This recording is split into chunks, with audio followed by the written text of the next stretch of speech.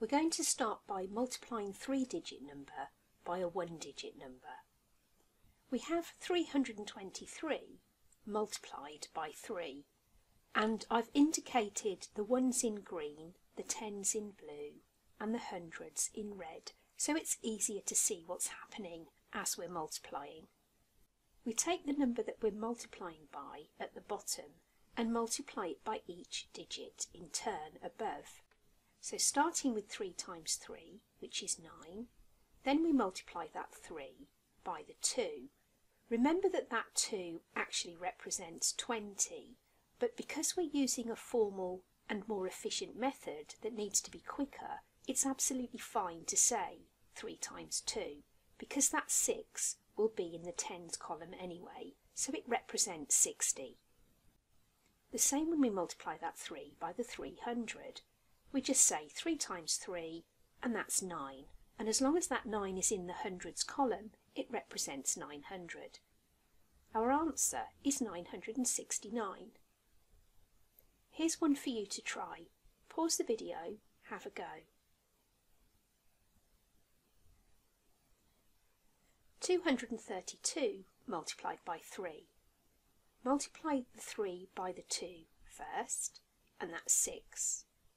Multiply the 3 by the 30, 3 times 3, that's 9. And because that 9 is in the tens column, it represents 90. Now the 3 by 200, 3 times 2 is 6. And because that 6 is in the hundreds column, it represents 600. 696. This time the numbers are a bit bigger, and this means that we'll have to do some carrying. We do exactly the same as before. 5 times 7, which is 35. We have a 2-digit number. 35 has 5 ones and 3 tens. So we put the 5 ones in the ones column and we carry the 3 tens, and we're going to add that to the next column. In the next column we're multiplying 5 by 4. 5 times 4 is 20. We add on that 3 that we carried, we now have 23, and this time we put the 3 in there and we carry that 2, which represents 200. Now we're multiplying 2 by 5, and that's 10, but we need to add the 2 that we carried over. That's 12. As there are no other digits to multiply, we just put the whole of that 12 in, and you'll see that we now have a 1 in the thousands column. Here's one the same for you to try. Pause the video, have a go. 4 times 8, that's 32. So we put the 2 in the ones and we carry the 30. 5 times 4 is 20. We're going to add on that 3, that's 23. We put the 3 in there and we carry the 2. Now we have 3 times 4, and that's 12. We're going to add on the 2 we carried, that's 14. And we can put the whole of the 14 in because we don't have any other digits to multiply. And again you can see that we now have 1 in the thousands column. 1432.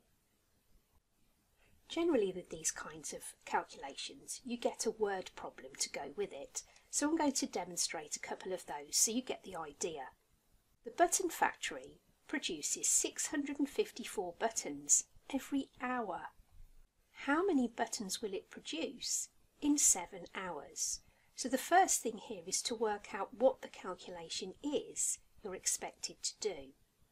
We have 654 buttons every hour, and we're going to multiply that 654 by 7.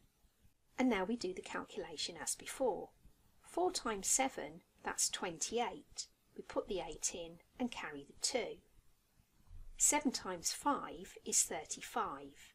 Add that 2, that's 37. So we put the 7 in and carry the 3. 6 times 7, that's 42. Add the 3 that we've carried over, that's 45. And we can put the whole of that 45 in. We now have 4,578 buttons made in 7 hours. And here's one for you to try. The brick factory produces 589 bricks every hour. How many bricks will it produce in 6 hours?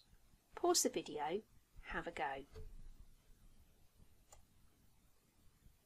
The calculation, 589 bricks in an hour, how many in 6 hours? 589 multiplied by 6. Now we can solve the calculation.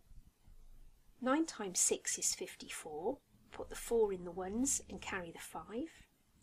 8 times 6 is 48, 48 add 5 is 53.